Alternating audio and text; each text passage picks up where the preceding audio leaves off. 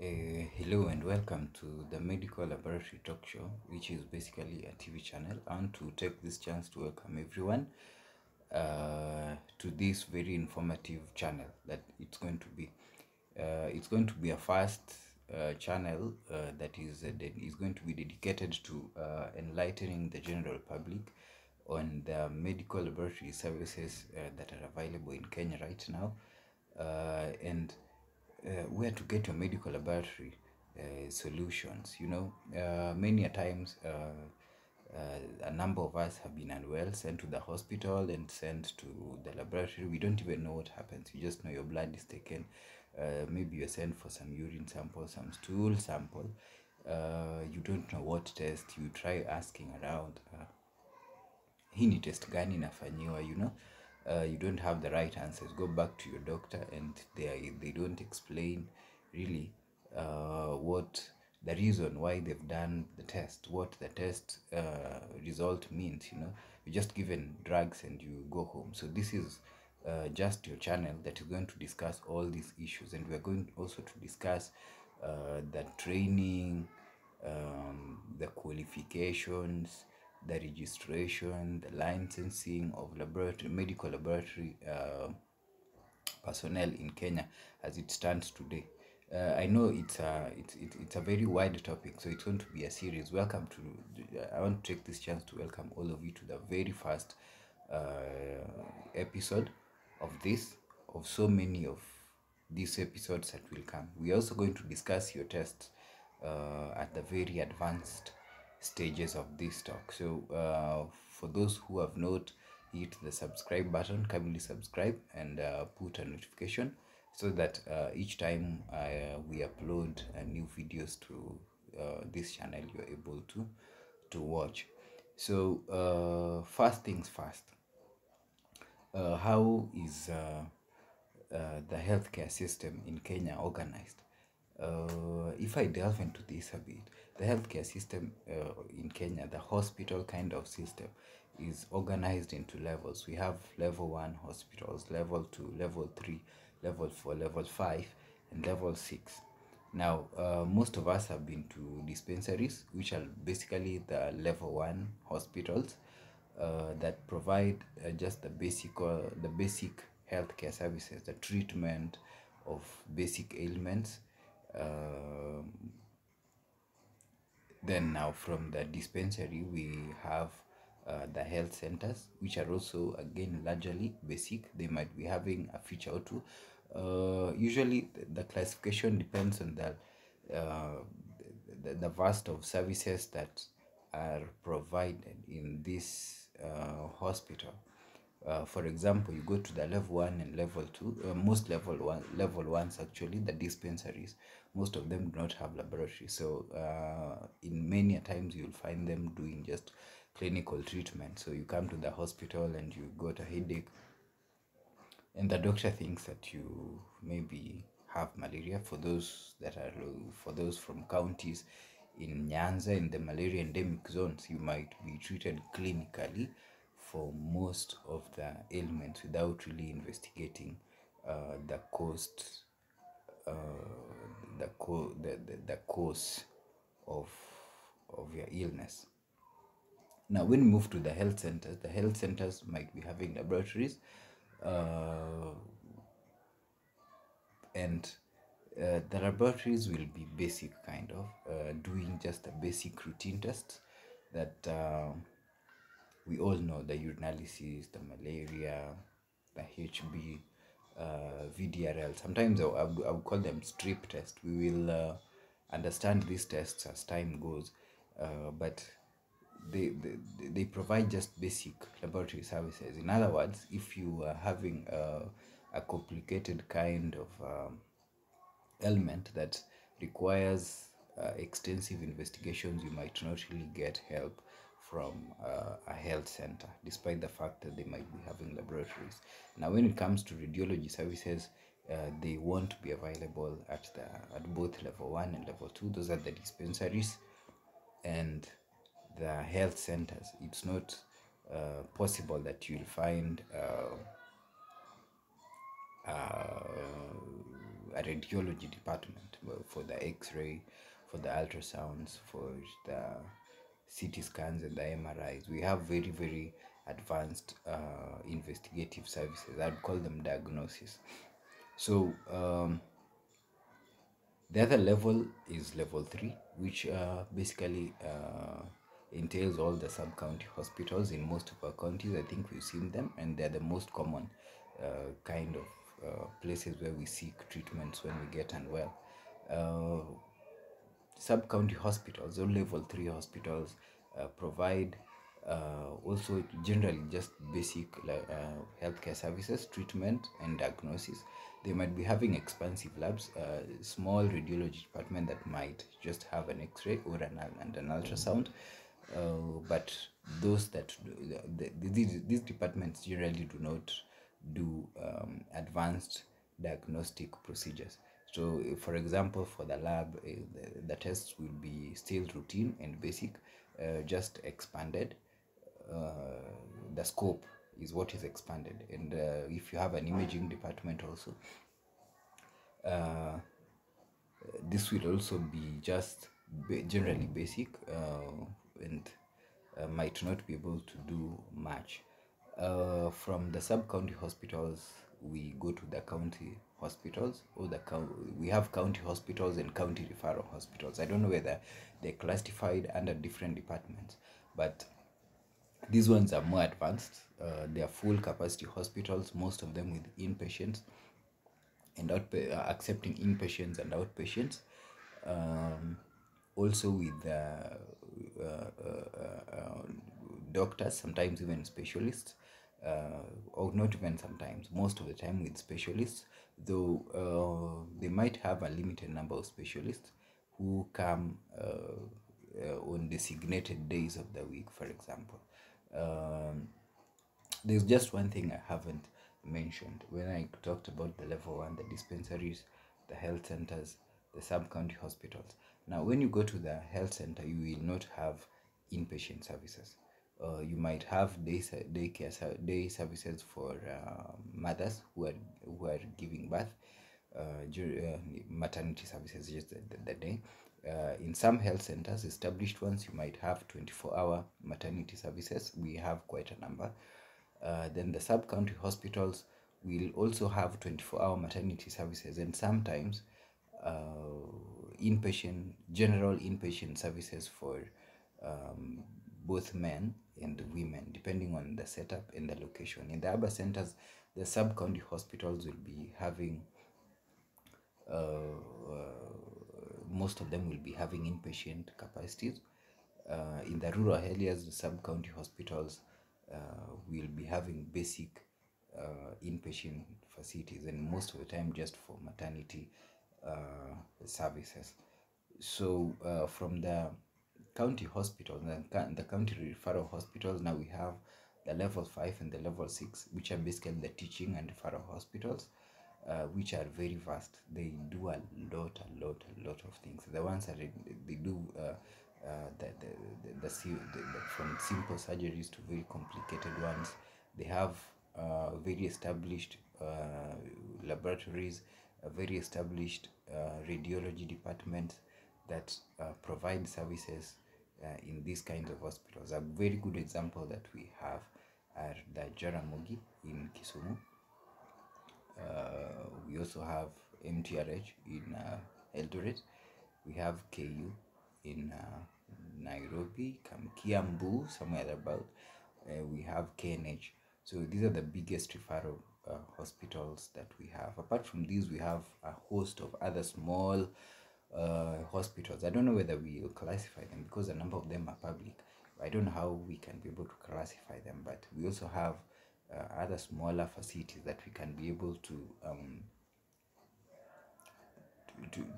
put up. We have medical centers that are privately owned. We have private hospitals, some established, some small, that it's you who will get to know where they fall. Now, when it comes to personnel, because this is a talk that is going to dwell about medical laboratory and largely the personnel that are involved in this profession, in medical diagnosis. I would like to take you through the cadres of healthcare personnel that we have in Kenya per level. So I'll start from the dispensaries. Now, in the dispensaries, most of the time you'll find nurses, and sometimes clinical officers in the very busy ones. For those that have laboratories, you have laboratory technologists. So nurses are trained at diploma level, at degree level, and specialist levels. But in dispensaries, most of the time you'll find general nurses who are trained, who are having diplomas, managing the facility, and even the clinical officers, if available, will be just general, not specially trained. Laboratory technologists, the same. So nurses have been trained to take care of patients. They can be able to diagnose. They can be able to assist mothers in labor, same as well as clinical officers. If we are having a medical laboratory technologist or technician or officer on the ground, then they're also basically trained. They cannot be able to do certain clinical procedures, but they are adequately trained to handle each and every procedure that might come at that level. Those are the basic procedures. Now, in health centers, most of the time you'll find a number of clinical officers, sometimes with a medical officer as an in charge, overseeing every process. So you come to the hospital, there's probability that you'll find a doctor or a clinical officer in the consultation room. You go to the maternity section, you'll find a medical officer or a midwife overseeing the maternity section of the setup. In the sub-county hospitals, you'll also find the medical officers, the clinical officers, the laboratory technologists. Now, there is a cadre that cuts across these three levels, and these are the public health hospitals. It's not easy that you lack one. You might find a pharmaceutical technologist in level 1, level 2, and level 3, but the services that are provided by pharmaceutical officers are the same. These services can also be provided by the clinical officers or the nurses. They can be able to dispense drugs and literally just manage the pharmacies in these hospital setups. Now, in county referral hospitals and in county hospitals, we have several doctors, and a number of times we have specialists who oversee different departments in the hospital. Hospitals are composed of different departments that do different things. You will have the outpatient departments, you will have the inpatient section that has different sections, from the male ward to the female ward to the paternity to the children's ward. And these are departments. We'll have the pharmacy department as an independent department. We'll have an engineering department that basically does the maintenance of every hospital equipment that is available and basic repairs. We have the administration, which usually is composed of administrators. Some might be healthcare workers, others might not be. Now, in the National Referral Hospital, the ones I talked about, the MTRH, the KU, KNH, and certain very big county referral, teaching and referral hospitals like Coast General and JOTRH in Kisumu, you will have very, very established sub-departments within a department. So typically in Kenya, we have specialist doctors, and specialist doctors have been trained just beyond the basic degree in medicine and surgery. So they review cases that are special to whatever they've specialized on. For example, we have gynecologists who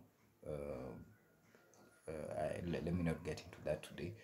We have pathologists, we have oncologists, we have nephrologists, we have neurologists, we have cardiologists, we have physicians, and so many specialist doctors. So you'll find them most of the time in level 6 and level 5 hospitals, and sometimes some of the level 4s, even though they are few.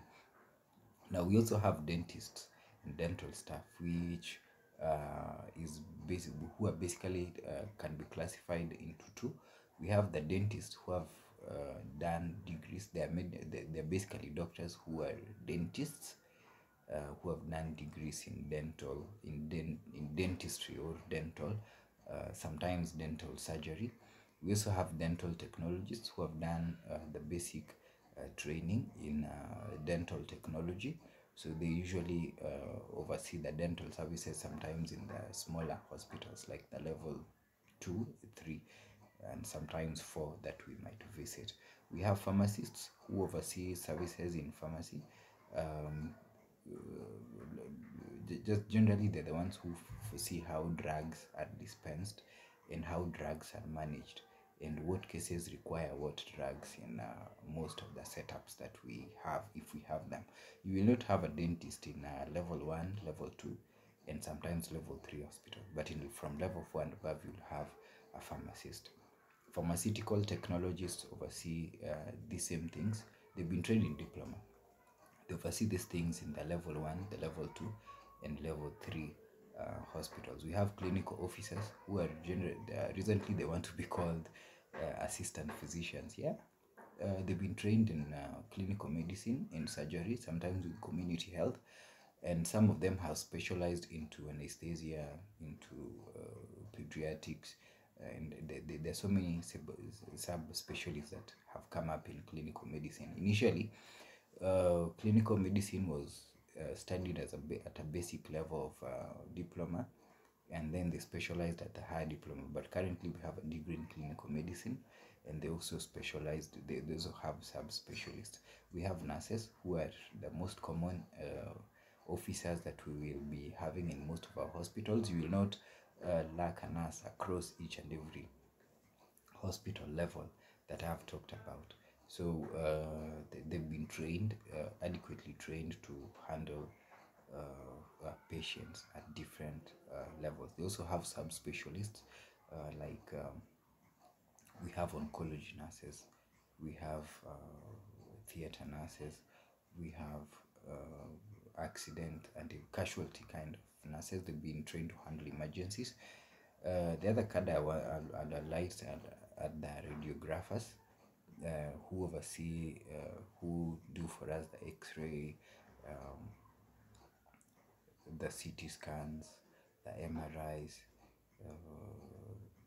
and then we also have the sonographers who oversee the ultrasound. Yeah. Then we also have the radiologists who review images before and report images before they're released from a radiology department. Then we have laboratory personnel, which will be our center of focus in this channel. Now, medical laboratory technologists can be classified into 3 levels. Now, one, we have medical laboratory technicians. Now, this is a cadre that is generally becoming phased out, because we no longer have training and certificate in medical laboratory sciences. So, to all students out there, if you got admission into studying certificate in medical laboratory sciences, you might want to think twice. Go and consult KMLTTB if it is okay if you do that, because as per what I know right now, medical laboratory technicians course, that is the certificate level, is phased out. So most institutions, actually all institutions, are no longer training technicians in medical laboratory. So if you find a few in hospitals, they'll be based in the lab. We are having medical laboratory technologists who are trained with a diploma and higher diplomas in medical laboratory. These people do a lot of things, and we will come to dwell on this conversation. What do they do? Because this is a profession that is rarely understood. And can you have a hospital without a lab? I mean, a referral hospital without a laboratory? I don't think so. And these are people sometimes we rarely interact with, even when we go to the hospitals. In the lab, we also have medical laboratory officers who are trained at degree level. uh, a number of universities are offering a degree in medical lab, from KUUN, the Technical University of Kenya, Baraton, and so many others that we will list at a later stage, at a later episode. So after that, we have medical laboratory specialists who handle different benches. Now, after you follow up on these conversations extensively, you will understand that in a laboratory is not just a laboratory. So we have benches, or we have sections. So we also have medical laboratory specialists in our hospitals. Now, you will find a technician and a technologist in level 1, level 2, level 3 hospital. You might not find a medical laboratory specialist in those levels. You might not. But in the higher hospital setups like level 4, level 5, and level 6, you'll find laboratory specialists. Now, we also have medical engineers that assist the hospitals in managing their machines just to make the systems work. They oversee supplying electricity. Uh, if there's a technical fault, they come in. If there's a machine that is breaking down, a number of them have been trained. They're engineers actually, to diagnose and come up with corrective actions for those machinery that we use in hospitals. Now we have public health officers, we have community oral health officers, we have social workers in hospitals, and then I don't want to forget key cadres. We also have cleaners, we have security. These are very core personnel that we have in our hospitals, because when you go to the hospital, most of the time the first person you land on is a security guy, and then from security, the environment is clean. We can't just afford to declassify them, to take them out of this conversation. So as I said earlier before, this is just the first episode of the many episodes that will be coming to you once or twice a week. So if you haven't subscribed, please subscribe and put a notification for every new video that we're going to be having on this channel. In the comment section, engage me on which aspects of medical laboratory you want highlighted and how this first episode was for you. This will mark the end of our very first episode. I was your medical laboratory doctor, Isaac. So see you in our next video, and if you haven't subscribed, subscribe, like, share, and put a notification button. I would like to have many of you, as much as possible, so that we can be able to drive this agenda. So that will be the end. Until next time, see you.